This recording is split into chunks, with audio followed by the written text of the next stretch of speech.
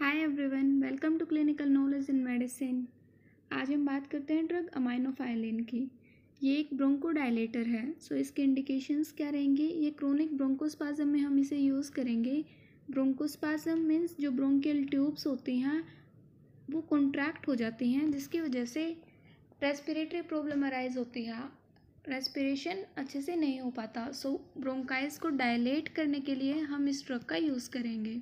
Contraindications, hypersensitivity में हम इसे यूज़ नहीं कर सकते and pregnancy and lactation phase में भी ये कॉन्ट्राइंडिकेटेड होती है।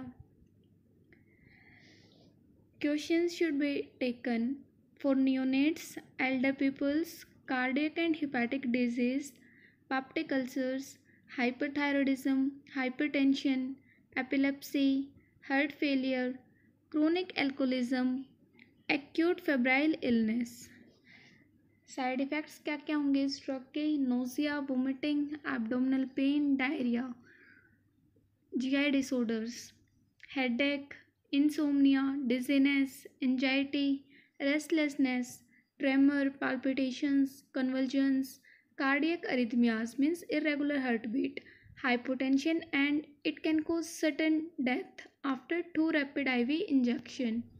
रैपिड आईवी इंजेक्शन के बाद डेथ भी हो सकती है पेशेंट की। So this is all about aminophylline. Thank you. For more videos, keep watching Clinical Knowledge and Medicine. Share and subscribe our channel.